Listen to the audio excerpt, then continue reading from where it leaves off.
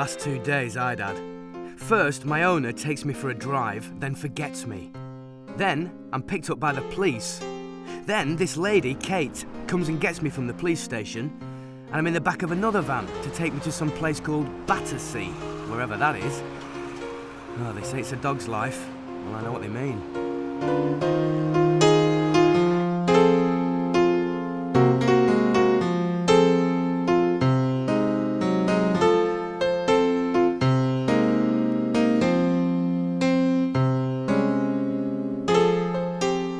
But then the van stopped, so I knew we must have arrived.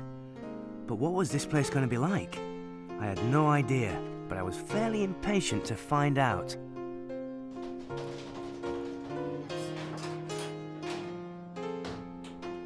Have you come to let me out? About time, really. Still, it's okay. It's air-conditioned, this van, you know.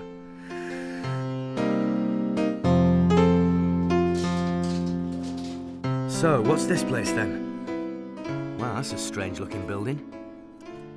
Well, as it turned out, this was some sort of health centre, and the driver passed me on to another lady called Kate, who decided to weigh me, which was fine. I've always looked after myself.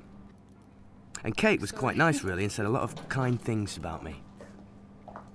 Come on, wee man. Aren't you a stunner?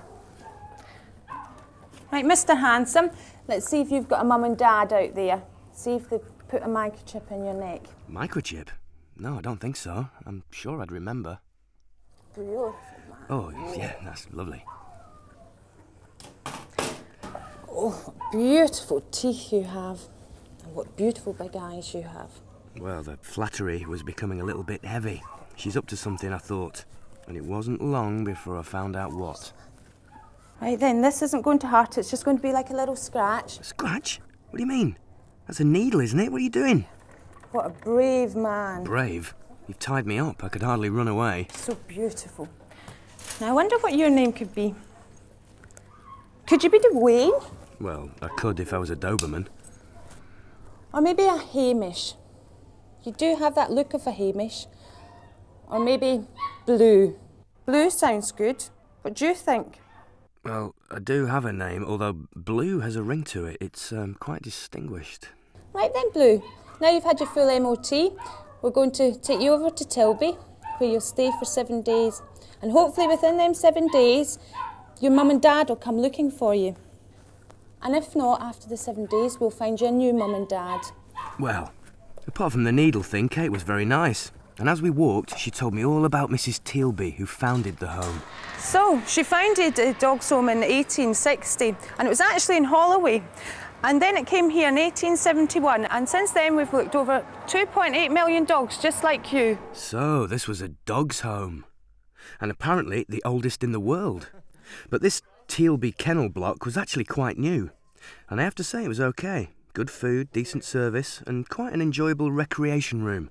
Although the sofa has seen better days. Anyway, in there, I had to see this behaviour assessor, or shrink, I believe is the more common name. Me, Paul? Paul? Anyway, I knew how to handle her. I turned on the charm a bit and generally played the game. Roll over. Good boy.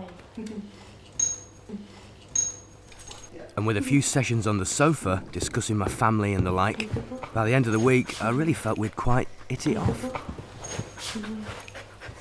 I must have done something right, because the next thing, this lovely young lady, Kay, is giving me a bit of a makeover. Yeah, oh, yeah, just down there. That sail. That's perfect. I'm going to take this all off you and we'll get you nice and dry. And that's exactly what she did. And after all that, I felt I really had to show my appreciation. There you go, Blue, you're a new dog now. Thank you. You're too kind. Good boy. Good boy. And this is where you're going to stay until you get your new home. It's nice and spacious. You've got your bed, you've got your lounge, garden and lovely neighbours. I'll leave you to it. You have a nice look around. Bye. What? Sorry? Oh, you're going? Oh, okay. See you later. Oh, well, now, what's through here then? What a view. I'm quite speechless, really. And do you know, that kennel really was marvellous. You could say I had a ball. And all the staff were great. Especially Peter, he was a laugh. Anyway, they changed my blanket twice a day without fail. And I got all my meals served in my room. I mean, what more could a dog ask for? Hi, Blue. Dinner time? Yes, good boy. And my neighbours, well, most of them were fine. The singing was led by Dave across the way, but I never did quite figure out the tune. But I really got to know Cassie best. She was a bit of a cutie, and we had adjoining rooms, and you know what it's like. I went to her place, she came round to mine.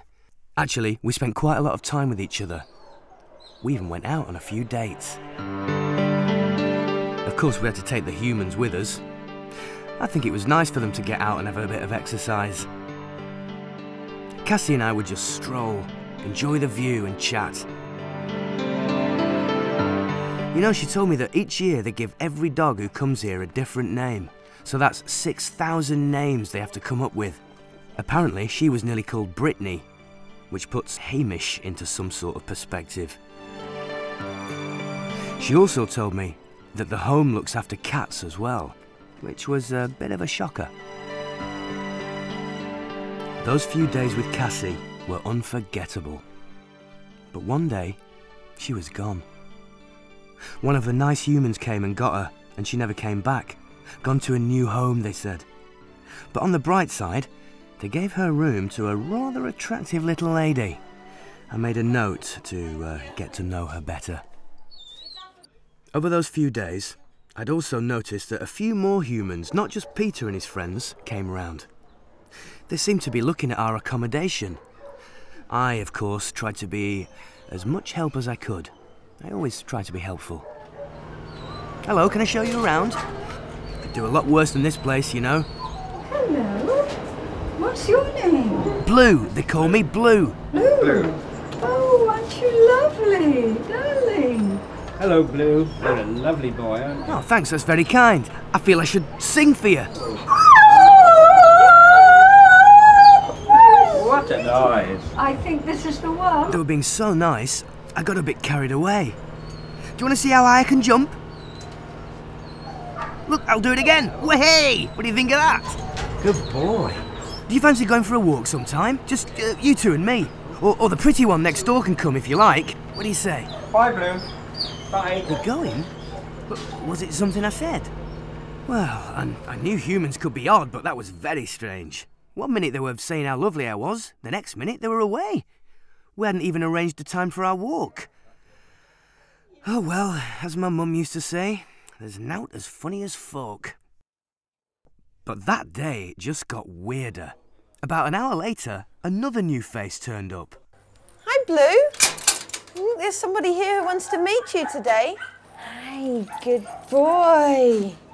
We're going to go out and meet the new people. Okay, but wait a minute, who are you? Why's your top a different colour? You're going to be a good boy? Yeah? Yeah? I've no idea who you are, but yeah, of course. Come on. All right then, let's go. I'll be good. Where are they then? Are they down here? Well, I went with her to this little room, and you'll never guess who she was taking me to meet. That's right, the strangers from before. And were they excited? Good boy, good boy. So, you like Blue?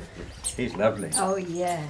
Yeah? Oh, yes, he's wonderful. I'll just tell you a little bit about his general character. He's a happy-go-lucky boy. He's going to need a country environment, lots of space to run, and a lot of mental stimulation. Because he's quite a clever young man, aren't you, Blue? That's uncanny. She's got my character spot on. I really am very clever. Anyway, you seem fairly bright yourselves. You've certainly got a talent for stroking. Come in to see me. Oh, you're lovely, lovely doggy. Would you like to come home with us? Would I like to come home with you? Yeah. I'll just have to go and pack. Well, actually, I don't have anything to get. We could just go. Somebody here will say bye to Dave for me and give my number to the neighbour. Of course, they wouldn't let me go just like that. Not without another injection, anyway. They said it was a chip, in case I got lost again. But that's hardly likely, is it? Well, tell the truth, it didn't really hurt. And they've been good to me, so I didn't make a fuss.